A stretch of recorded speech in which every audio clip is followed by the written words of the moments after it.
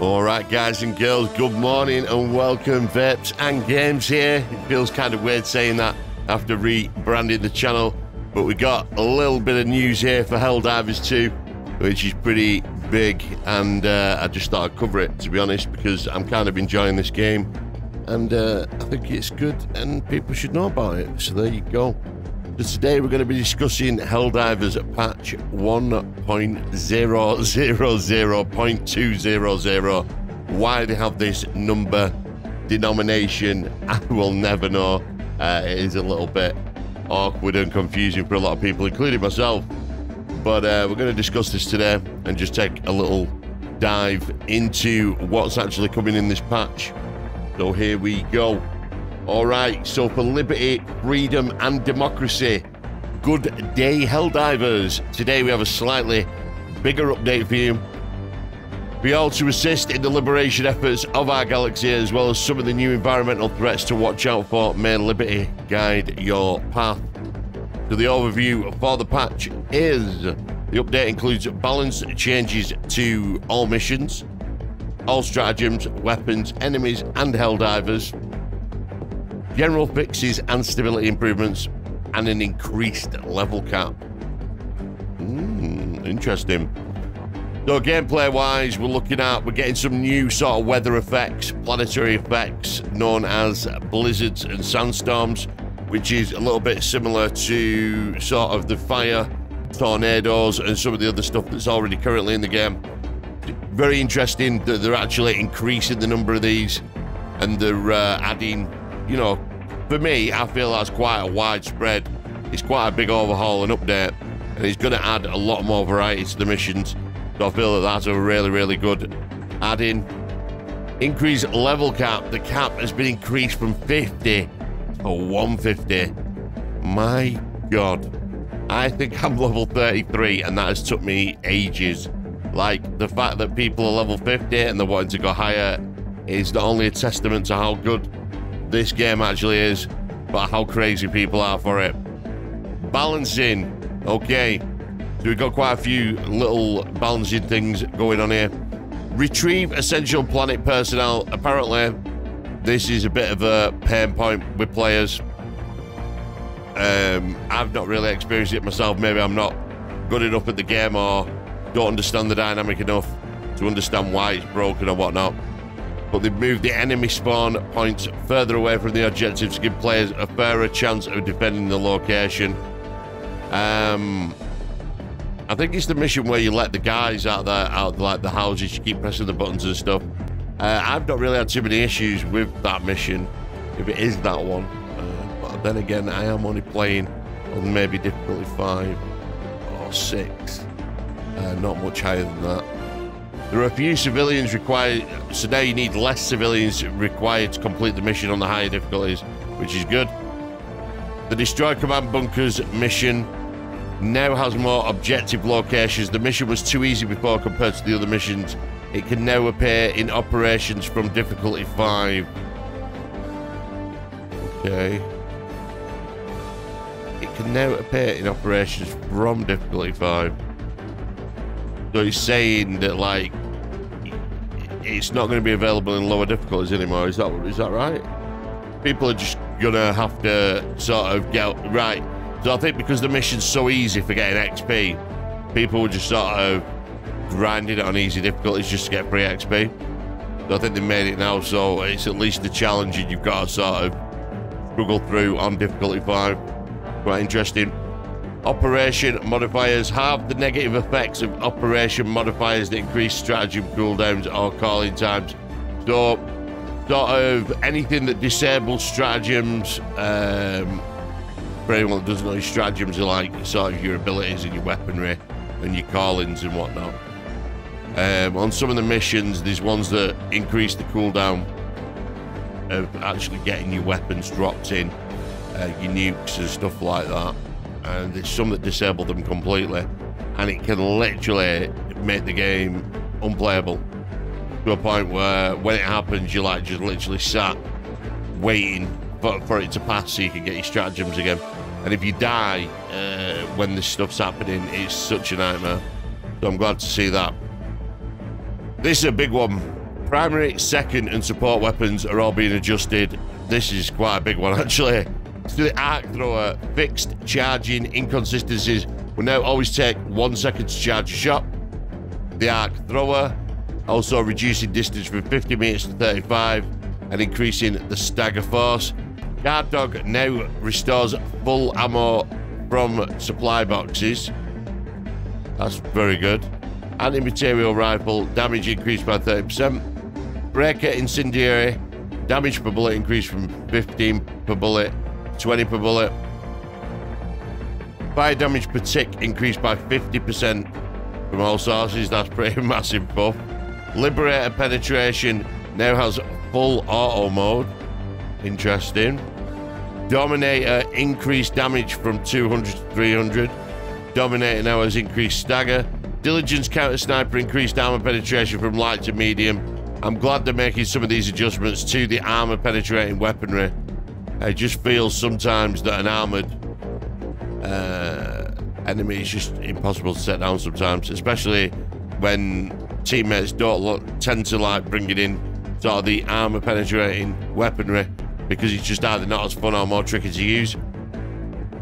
Slugger has reduced stagger, reduced damage from 280 to 250, reduced demolition force, fixed armor penetration tag in the menu.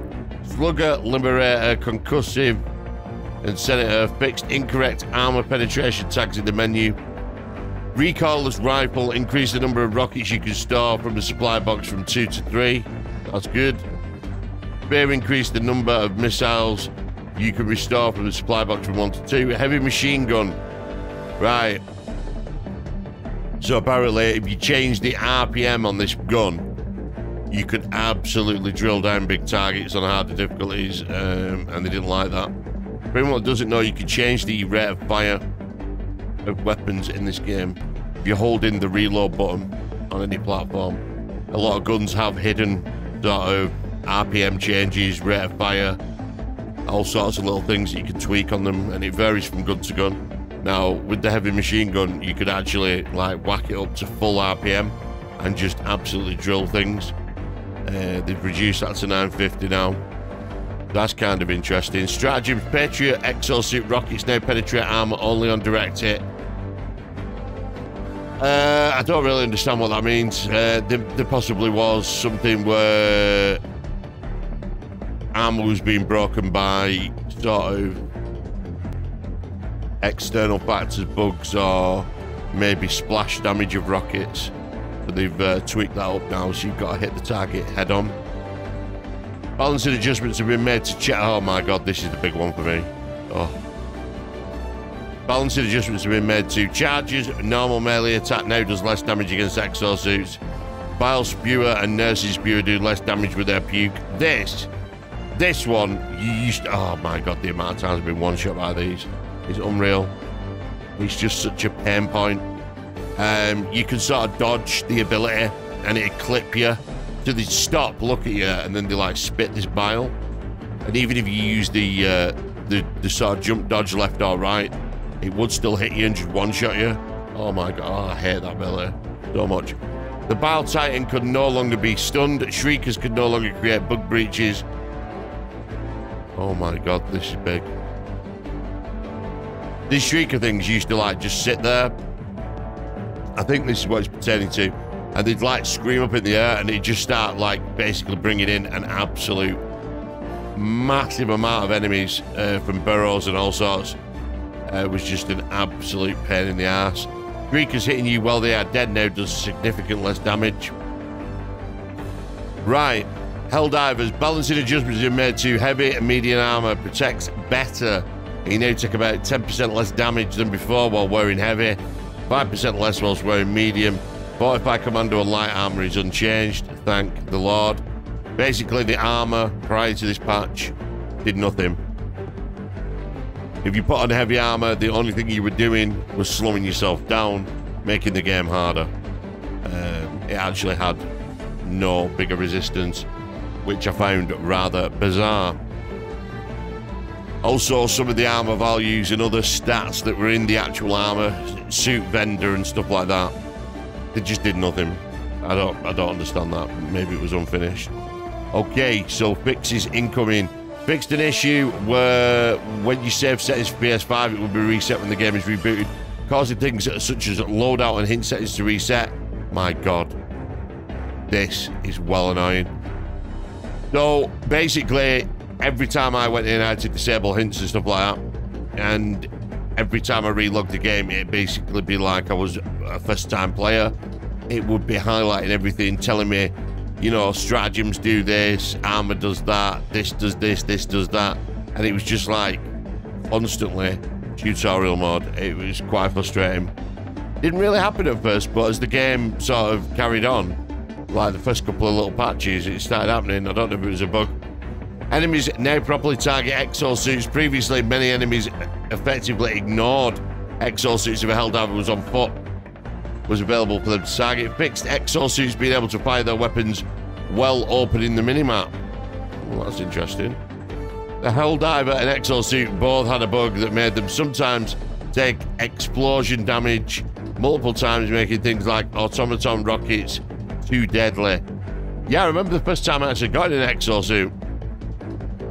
I don't have the stratagem to call it in, and I was on an automaton map, and there was one available to get in. They were like at this base, so I climbed in it, and I literally got like all these rockets fired at me, and it just blew up instantly. And I was like, well, that's a really pointless. I think there was like a little event for the exosuits.